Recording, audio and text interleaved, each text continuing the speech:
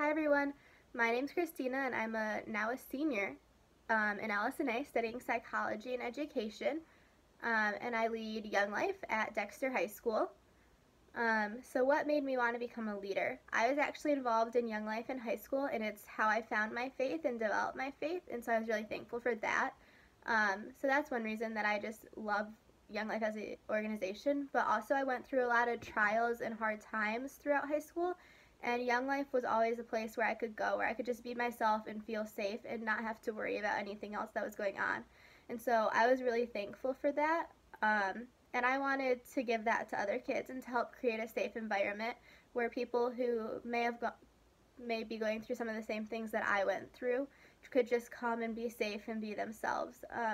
That's really an experience that I valued and that I don't think I would have found anywhere else. And so I really wanted to give that to others.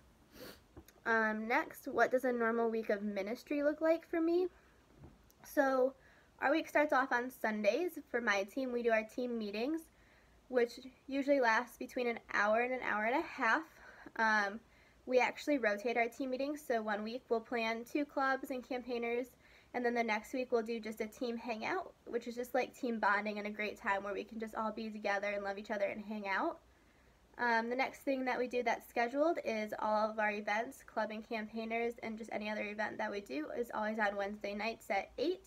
And so this year we took a different approach and we did club one week and then campaigners the next and then club and then campaigners like that. And that was really great. It worked well. We had a really good show out for campaigners, which is why we actually changed our schedule from we used to do club on Wednesdays and campaigners on Fridays, but we weren't getting a lot of attendance at campaigners. So the weekly, every other week worked really well for us. And then to end the week, we have leadership from 5 to 7. That's the all Washtenaw County thing. We worship, do ministry updates, get announcements, and then Dan, Corky, or Laura usually share a message with us for that. And then for contact work, normally we try to do maybe one whole contact work, maybe once a week or every other week as a whole team. My team does a lot of individual contact work. I had 4 seniors on my team that just graduated, and so they were more into the discipleship than meeting new kids, and so they would do a lot of one-on-one contact work.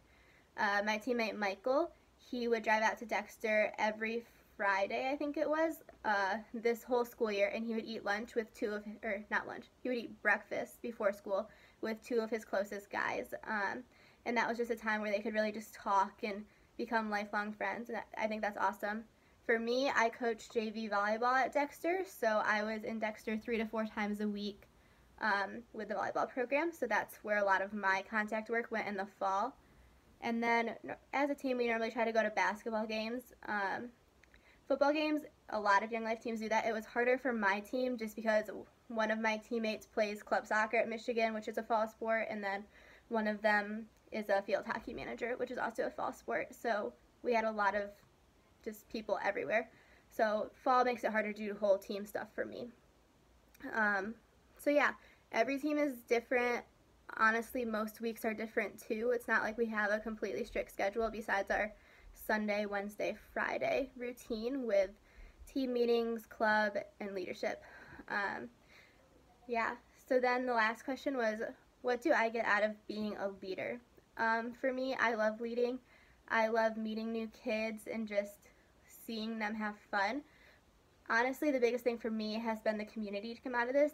U of M is such a big school, as you guys know, and it can be kind of hard to find yourself.